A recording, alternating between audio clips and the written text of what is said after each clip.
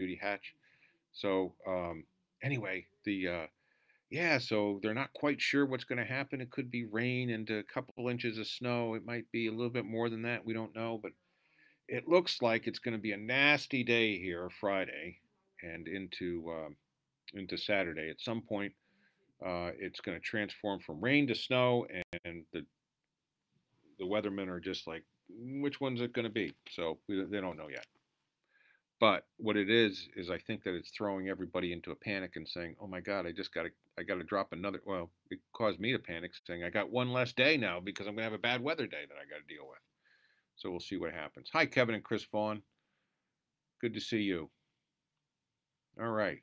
So we are here, and just such a busy week. So much going on. I know our giving tree and mitten tree got folks working on that, and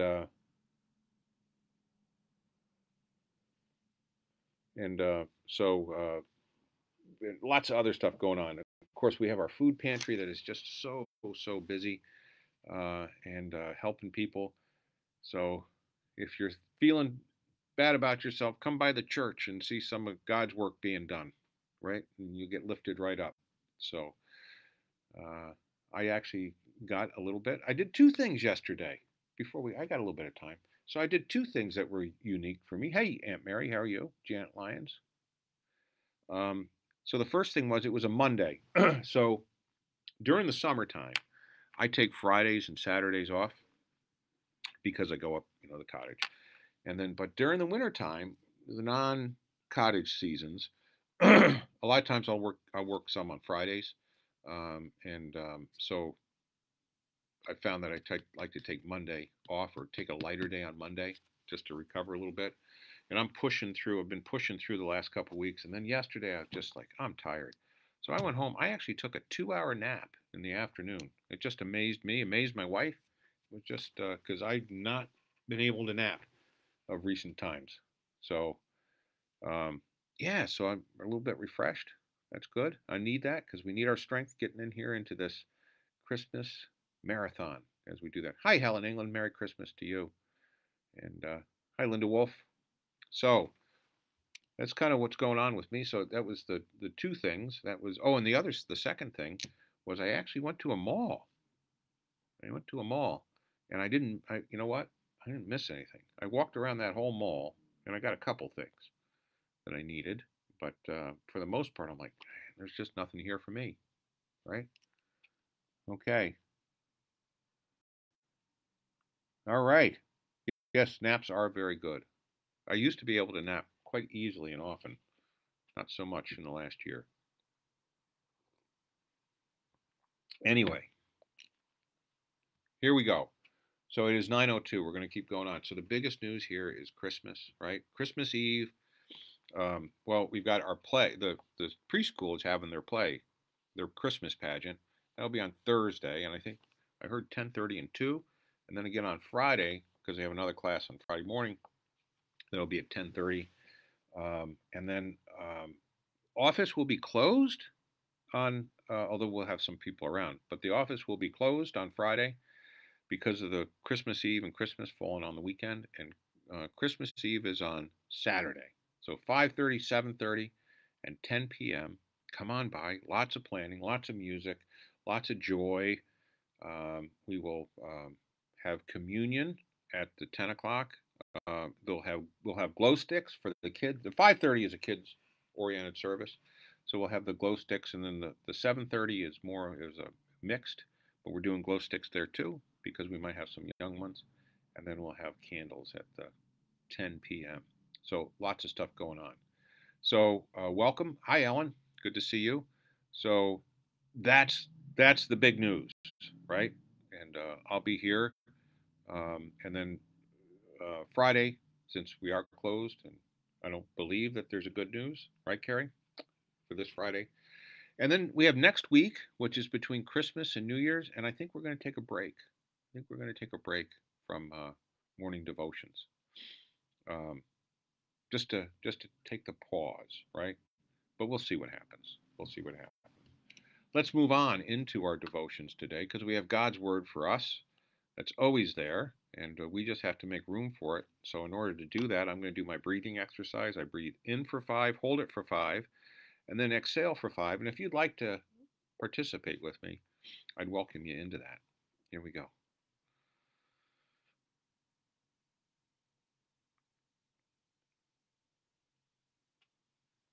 Come, Lord Jesus. All right.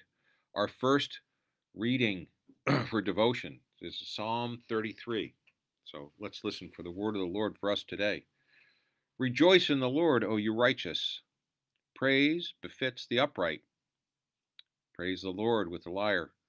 Make melody to him with the harp of 10 strings. Sing to him a new song. Play skillfully on the strings with loud shouts. For the word of the Lord is upright, and all his work is done in faithfulness. He loves righteousness and justice. The earth is full of the steadfast love of the Lord. By the word of the Lord the heavens were made, and all their host by the breath of his mouth. He gathered the waters of the sea as in a bottle. He puts the deeps in storehouses. Let all the earth fear the Lord. Let all the inhabitants of the world stand in awe of him. For he spoke, and it came to be. He commanded, and it stood firm. The Lord brings the counsel of the nations to nothing. He frustrates the plans of the peoples. The counsel of the Lord stands forever, the thoughts of his heart to all generations. Happy is the nations whose God is the Lord, the people whom he has chosen as his heritage. The Lord looks down from heaven. He sees all humankind. From where he sits enthroned, he watches all the inhabitants of the earth. He who fashions the hearts of them all and observes all their deeds. A king is not saved by his great army. A warrior is not delivered by his great strength. The war horse is a vain hope for victory, and by its great might it cannot save. Truly, the eye of the Lord is on those who fear him, on those who hope in his steadfast love, to deliver their soul from death and to keep them alive in famine. Our soul waits for the Lord. He is our help and shield. Our heart is glad in him because we trust in his holy name. Let your steadfast love, O Lord, be upon us, even as we hope in you. So ends this reading of the word of the Lord. All thanks be to God. Isn't that a beautiful psalm? It's just so inclusive of everything about God and our relationship with God and God's intent and will in the world. If you notice here, I always tell people one of the ways that we can read Scripture, especially when we're together, like we're here, is we hear it, and sometimes we encourage people, shut your eyes. And then as these words flow through you, what's two things? What's the thing that sticks in your mind the most out of it, and then and also, how does it make you feel? Does it comfort you? Does it give you angst? Does it make you cautious? Does it make you grateful? Just to be in touch with those things. And I know as we went through here, the thing that strikes me quite often with this psalm is it talks about the power of God and what God is working and how the nations, right, that they're nothing in compared to God. And God has an intent for his creation. The nations can step in and say, well, we're going to do this. But God says, no, we're going to do it this way. But then it also shows the hope of the world and how militaristic it is, right? It talks about the king and his armies and the valiant warriors and the war horses. And God says, do all those things that you want to, but you're not going to stand in the way of my will, in the way that I want my creation. Okay. And we're reading in Isaiah this week, which is just wonderful. And I was able to talk with Don Jones yesterday and give him some commentaries on Isaiah because it's just so chock full of everything. But this is in the 28th chapter. And before I read it, I just want to say that Isaiah can be kind of broken into 3 different books, probably attributable to different authors at different times because there's enough of the syntax change that we say there's something going on here. But it doesn't change that it's the truth and it's from God, right? But we think that this is still in this what we call Proto-Isaiah, which means first. and but it's getting towards the end of it, right? And so this is still condemnation of the nation about what they're doing wrong, versus the exile, which is in the middle part, and then the recovery, the return to Israel, which is in the third part of Isaiah. And you can see that in like chapter 42 through 45 is when there's really a change in what's saying. It goes from a condemning words to one of hope and forgiveness. And that's what we're barreling towards in Christmas, right? We're barreling towards hope and forgiveness. All right. Let's read from Isaiah 28, verses 9 through 22. Whom will he teach knowledge, and to whom will he explain the message? Those who are weaned from milk, those taken from the breast? For it is precept upon precept, precept upon precept, line upon line, line upon line, here a little, there a little. Truly, with stammering lip and with alien tongue, he will speak to this people, to whom he has said, this is rest, give rest to the weary, and this is repose, yet they will not hear. Therefore, the word of the Lord will be to them, precept upon precept, precept upon precept, line upon line, line upon line, here a little, there a little, in order that they may go and fall backward and be broken and snared and taken. Therefore, hear the word of the Lord, you scoffers, who ruled this people in Jerusalem. Because you have said, we have made a covenant with death, and with Sheol we have an agreement. When the overwhelming scourge passes through, it will not come to us, for we have made lies our refuge, and in falsehood we have taken shelter. Therefore, thus says the Lord God, see, I am laying in Zion a foundation stone, a tested stone, a precious cornerstone, a sure foundation. One who trusts will not panic, and I will make justice the line, and righteousness the plummet. Hail will sweep away the refuge of lies, and waters will overwhelm the shelter. Then your covenant with death will be annulled, and your agreement with Sheol will not stand. When the overwhelming scourge passes through, you will be beaten down by it. As often as it passes through, it will take you. For morning by morning it will pass through, by day and by night, and it will be sheer terror to understand the message. For the bed is too short to stretch oneself on it, and the covering too narrow to wrap oneself in it. For the Lord will rise up as on Mount Perazim. He will rage as in the valley of the Gibeon. To do his deed, strange his deed, and to work his work, alien is his work.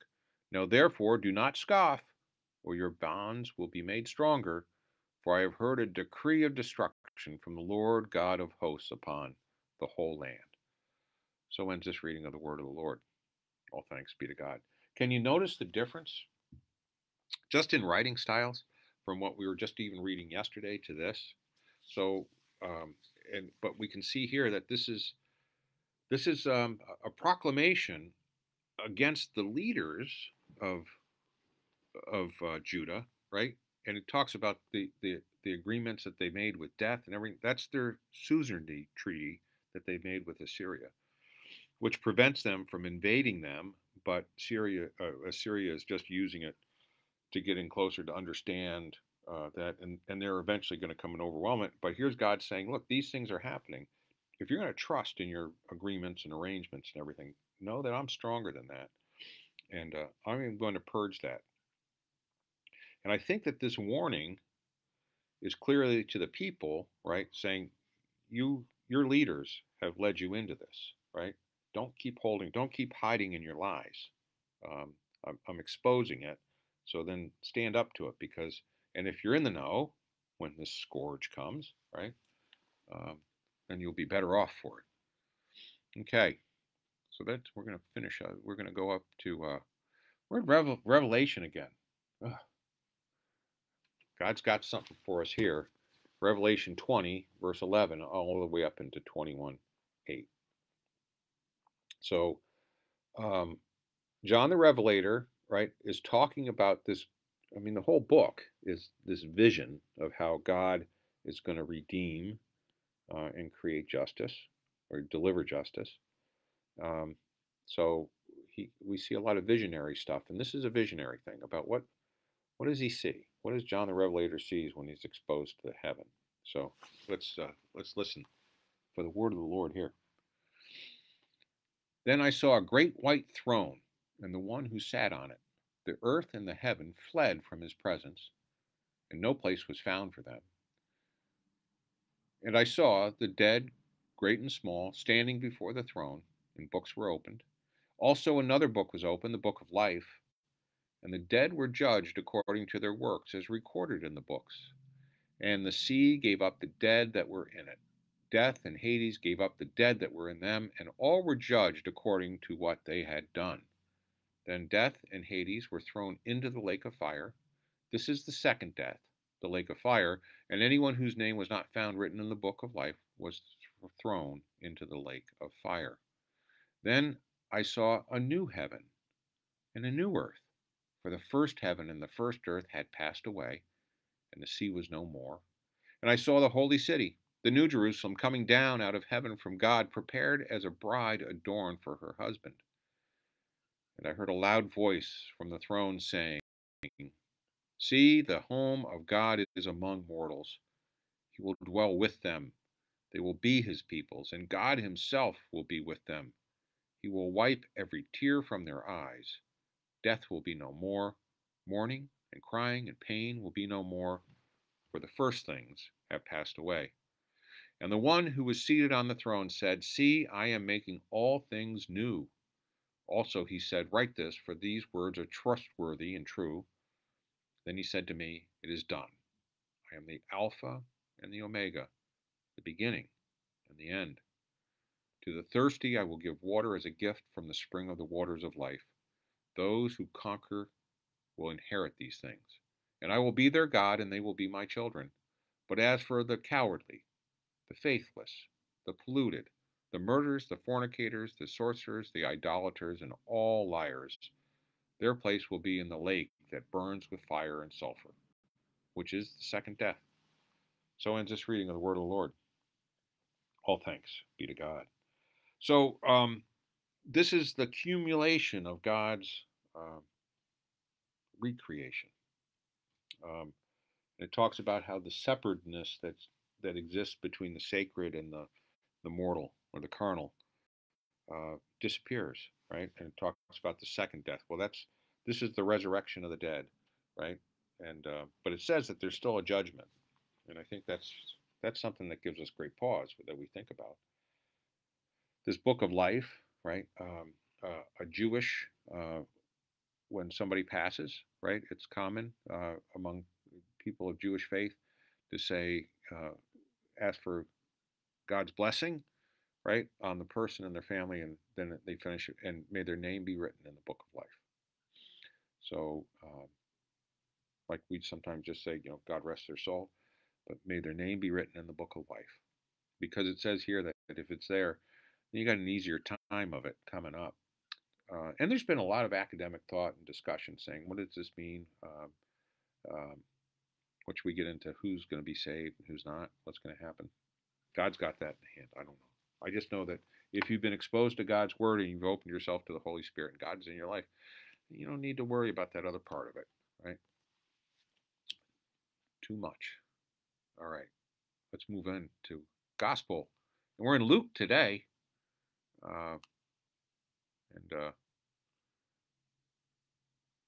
It's Luke 1, verses 5 through 25. So let's see what God has in store for us reading this one. In the days of King Herod of Judea, there was a priest named Zechariah who belonged to the priestly order of Abijah. His wife was a descendant of Aaron, and her name was Elizabeth. Both of them were righteous before God, living blamelessly according to all the commandments and regulations of the Lord. But they had no children, because Elizabeth was barren, and both were getting on in years. Once, when he was serving as priest before God and his section was on duty, he was chosen by lot according to the custom of the priesthood to enter the sanctuary of the Lord and offer incense. Now at the time of the incense offering, The whole assembly of the people was praying outside. And there appeared to him an angel of the Lord, standing at the right side of the altar of incense. When Zechariah saw him, he was terrified, and fear overwhelmed him. But the angel said to him, "Do not be afraid, Zechariah, for your prayer has been heard. Your wife, Elizabeth, will bear you a son, and you will name him John. You will have joy and gladness, and many will rejoice at his birth. For he will be great in the sight of the Lord. He must never drink wine or strong drink. Even before his birth, he will be filled with the Holy Spirit. He will turn many of the people of Israel to the Lord, their God. With the spirit and power of Elijah, he will go before him to turn the hearts of parents to their children, and the disobedient to the wisdom of the righteous, to make ready a people prepared for the Lord." Zechariah said to the angel, "How will I know that this is so? For I am an old man, and my wife is getting on in years." The angel replied, "I am Gabriel. I stand in the presence of God, and I have been sent to speak to you and to bring you this good news. But now, because you did not believe my words, which will be filled in their time, you will become mute, unable to speak until the day these things occur." Meanwhile, the people were waiting for Zechariah and wondered at his delay in the sanctuary. When he did not come out, he could not speak to them, and they realized that he had seen a vision in the sanctuary. He kept motioning to them and remained unable to speak. When the time of service was ended, he went to his home. After those days, his wife Elizabeth conceived, and for 5 months she remained in seclusion. She said, "This is what the Lord has done for me, when he looked favorably on me and took away the disgrace I have endured among my people." So ends this reading of the word of the Lord. All thanks be to God. So the narrative of the birth of John the Baptist, or the conception of John the Baptist, it's really neat, isn't it? We see another angel. We talked about angels on Sundays. This is the angel Gabriel. We had Michael that comes down and speaks also. So we call them archangels, head angels. And, but again, isn't there a commonality when we look at God's action in the world? And there's a couple things that run true. And one of these is um, the gift of a child to people who were barren, either because they couldn't conceive or their age, right? And so God moving in there. And so there we go. We see it with Abraham and Isaac and Sarah, and we see it here with Elizabeth and her husband Zechariah, who was a priest. Kind of the thing that we need to understand about the temple is that it was kind of think about buildings within buildings within buildings, right? That's how the temple was, and this holy of holies was only priests were the only ones that could go in there, and they would go in there and light incense and come out, and this is where God lived. And so Zechariah goes in there and is struck deaf, or struck dumb. I'm sorry, that's a bad way to put it. He just can't speak, right? And but he also is told who is this son that Elizabeth will bear, and what he will be, and what he will do, and he doubts it. I'm old, and my wife is well on too. He said, "Well, because you doubt it, we're going to strike you speechless. But when the time comes, when this prophecy is fulfilled, you will speak." And that's what we do. We see that later on. Okay, let's go back over here, see what we got.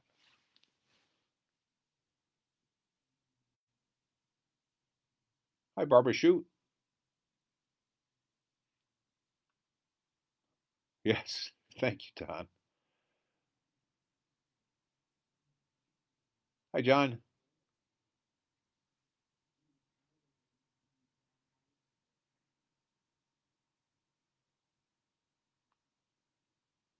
Oh, well, thank you. That's very kind of you guys. Give me a break, huh? We'll see. Oh, Helen's got to leave for an appointment. Okay. All right. Well, thank you all. That's our plan. We'll follow that through. So,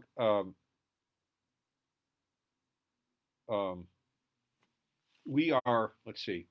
So when we pray here, I know a lot of people are probably concerned and know about Judy Martin. So she got through her surgery, another hernia repair surgery, and she got through okay. We haven't heard today, so we're consistently following up on that. And she's going to be in the hospital for several days recovering from that. So, but we're thankful that that she was able to get treatment. And there's a lot of other people that are ill. There's a lot of illness going around. I know I'm trying to be careful. So if you see me with my mask on, it's just because I'm trying to stay healthy before Christmas Eve and Christmas, right? I can get sick after those days, but I can't be sick for Christmas Eve. So anyway, we're all taking precautions. So, but I hope you do too. And with this new weather forecast, if you're traveling or potentially traveling, again, we pray for traveling mercies for all. Here we go. Are you ready to pray? I see 26 devices on. That's just awesome. So good. Thank you for joining us today. I hope that it's a good way for you to start your day. And we have people that will join us on our recorded version throughout it, and we welcome you too. And those that watch at the end of the day to finish out their day, we hope that this has been, I don't want to say that this has been life fulfilling for you to participate with us here today. All right, let's pray before we get on with our day. Lord, let this busyness of the season pass us over so that we can take the time and that we can just soak in your world. We can understand that what we're doing and the preparations that we're doing are all in celebration of what you've done for us, for the delivery of our salvation in the baby Jesus. And as we've read through these the scriptures today, we've seen that you have been at work in this world from even before existence. So Lord, we bow to your sovereignty, how sovereign you are. We also just eagerly await the Holy Spirit continuing to prod us and poke us, push us forward, form us into a better vision of what we're supposed to be. And Lord, one of the things that we do is we have empathy and compassion for those who are suffering. We pray for those who don't have a home. We pray for those who are hungry. Lord, move us so that we might be able to help people in these situations. And we see your activity in this work and our deacons being the hands of Christ as they gather here today and they make preparations for all of the families that we're going to help before this Christmas. And we lift up those who are ill, especially we want to lift up Judy Martin and pray that she will recover quickly and she'll return to full health, and the many, many others that we know are in similar situations. But Lord, biggest thing we come to you today is with thankfulness. Thankfulness for this season, thankfulness that we live and are privileged and blessed enough that we can take these pauses. And Lord, that our safety, that our tomorrows are going to be there. We ask all of this in your name. Amen. God bless you all. I love you. God loves you. And so do we all here at Allen Park Presbyterian Church. Looking forward to seeing you guys tomorrow at 9 a.m. as we get here for the Wednesday before Christmas. And we'll talk to you later. God bless you all. Have a great day in the Lord. Bye-bye.